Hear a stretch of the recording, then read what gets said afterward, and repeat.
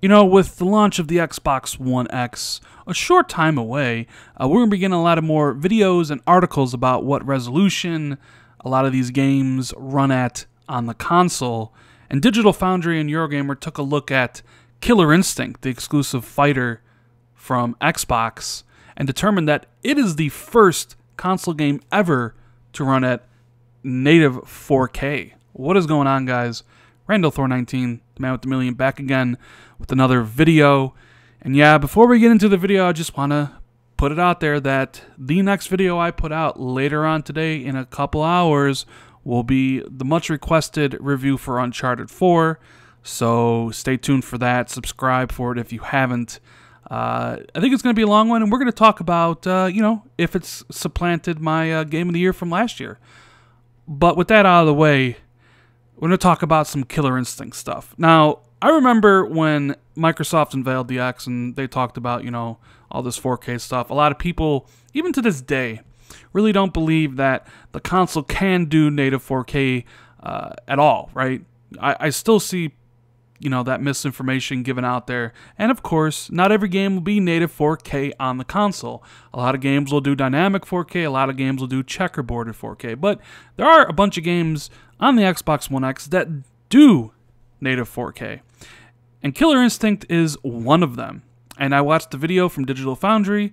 You can read the article here on Eurogamer.net, and they are quite impressed with what Killer Instinct is doing on the Xbox One X. Now, if you've been following Killer Instinct, it's kind of gone through a lot of changes over the course of time. I love the game. I think I have something like 250 hours into Killer Instinct. It is a fantastic fighter, and I recall when people, when this game was first shown off back in 2013, people were like, Killer Instinct in 2013? Who cares? But it turned out Double Helix did a great job with the game, and then they left to be bought by Amazon Studios, and Iron Galaxy came in to continue on. They released Season 3, I want to say, what, last year or earlier this year. And the game's finally going to be coming out to Steam, and you're going to have crossplay between Xbox One, Windows 10, and Steam. It's going to be pretty good. And recall, when this game first launched, even though it was a great game and got great reviews, a lot of people put down Killer Instinct because it was a blurry and muddy 720p. That's what it launched at, 720p. Eventually, when Iron Galaxy got the game, they patched it to run at 900p.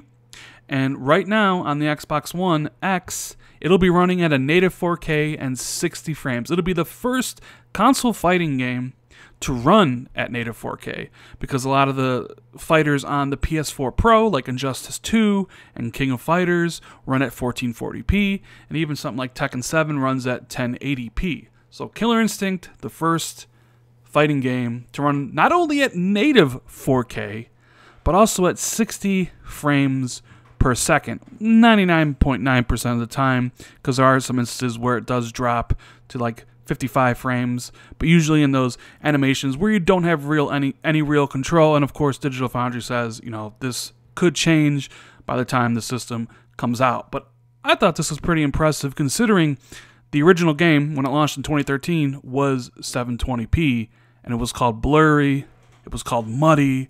It's like, ugh, 720p, you know, scratch your eyes out.